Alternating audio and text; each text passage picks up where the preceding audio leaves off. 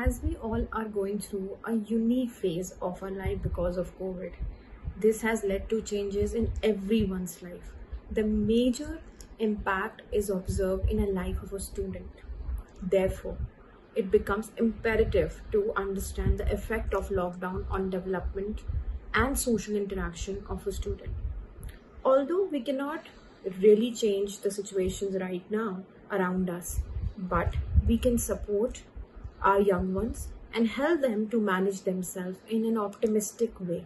With this idea in my mind, I'm looking forward to having a meaningful discussion on 22nd October with other eminent panelists. Thank you.